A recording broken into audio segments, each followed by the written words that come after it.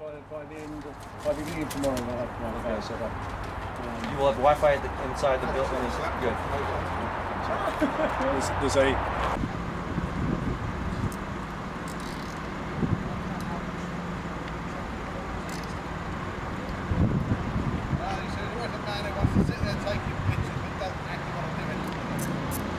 So we're ready to take the wheel.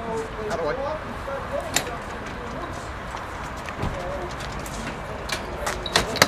There's three listed points.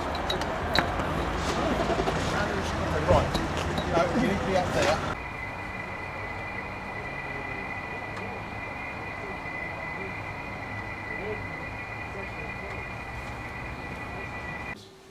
But it is a simplistic and easy way to work SATs. On the other hand, you can go outside on GB4 Fun and you can see the aerial systems we have on that, which were chosen primarily for the fact they went in through the door rather than anything else. But it's how much money do you want to throw in your hobby? Because rotator elevators will cost you anywhere from £500 upwards. Then you still need the hardware to drive them.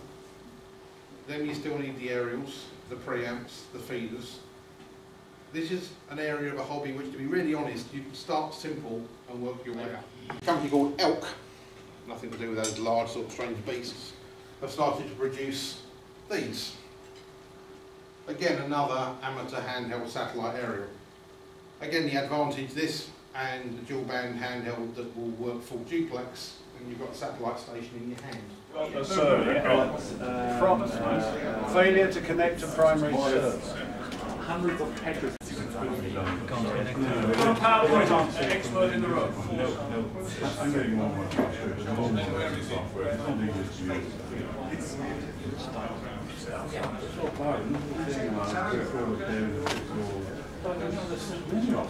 Thousands of websites. Well, fine, there's another one. Yep. You know, the same product.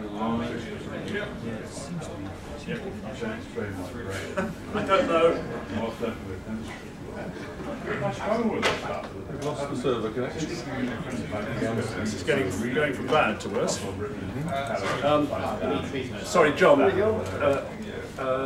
Lars, we seem to have internet access problems to the server. I don't know. Can you just confirm that the internet is there? The internet is there, look. Oh, the internet is there. Okay. It's not connected to the server.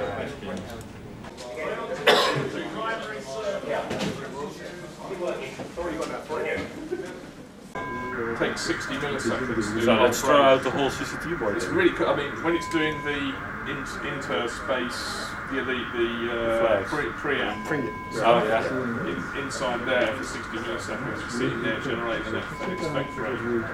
Wow. It takes 60 milliseconds to do the whole thing. Throw out the CCTV board. Yeah. I know. Good morning, everybody. Well, Bob, good morning. Can you hear me at the back? Bob? Good. For those of you who don't know me, my name is Jim Heck, G3WGM. I'm the AMSAT-UK Honorary Secretary. I'm going to make a few housekeeping announcements and then hand over to Carlos, who's going to formally open the event. First of all, I have to tell you about the fire regulations. There is no fire practice today, so if the fire alarms go off, you should follow me. Out of that door, label conveniently fire exit. So that's covered that one. I'm not going to tell you where the lavatories are. Registration, there's no formal AMSAT registration. You just book in at the hotel and pay whatever you have to pay, whether overnight or whatever. But there are AMSAT badges on the table out there with pens. You just fill them in and do your own thing, and there's a stack of programs there. Just a second, sorry, the AMSAT shop is going, and the RSGB bookshop will be going at lunchtime. They're going to move from where they are now into the other room, the other side of the main door, because it's a little bit bigger. So please support both of them because, well, mainly the AMSAT one, but. Very good morning. I hope you can all hear me right at the back. If not, you'll probably quite benefit to sit at the back. Thank you, Jim, for the RSGB snub. It has been been noted. If I don't say that, of course, it'd be considered a severe career-limiting move.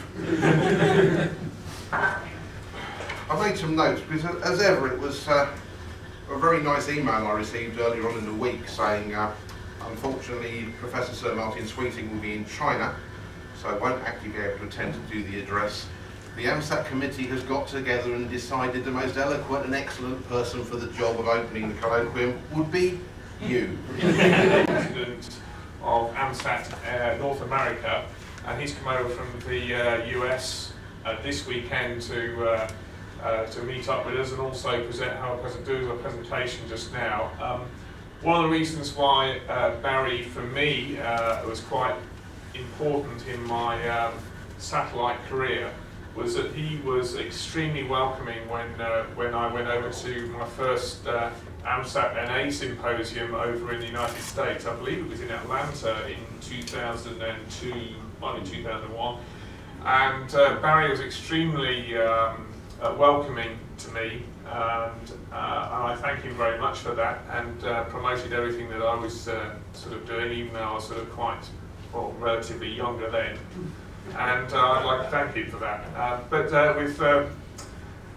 With that, I'd like to introduce Barry, who's going to give us a presentation from what's happening the other side of the pond now. Barry Bates.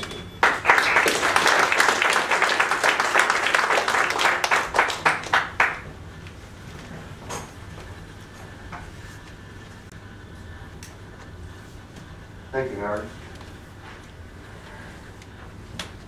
I have a tendency to talk, so I'm going to ask you to sort of keep an eye on the clock and give me the hook if necessary, because I know I'm the last speaker before lunch, and I don't want to stop the herd, if you will, from grazing as necessary. So, first of all, I want to thank you all for allowing me to come to the colloquium and how welcome you all have been. I've certainly enjoyed my stay here, and certainly have enjoyed my first colloquium. And I want to give you a presentation this morning. I'm going to give you an outline of what's happening, as Howard says, on the other side of the pond.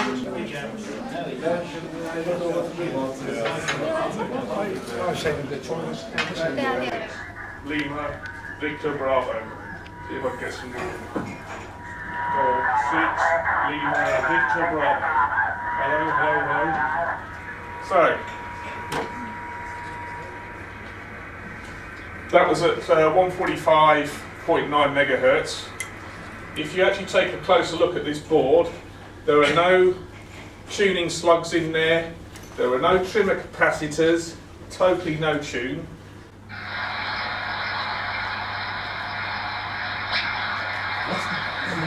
That was a one. Oh, Mario? No, it's actually, I think this is the moment where they turn on the transmitter. But you can imagine if that signal becomes weak, then very difficult. Out of time, I go very quickly to the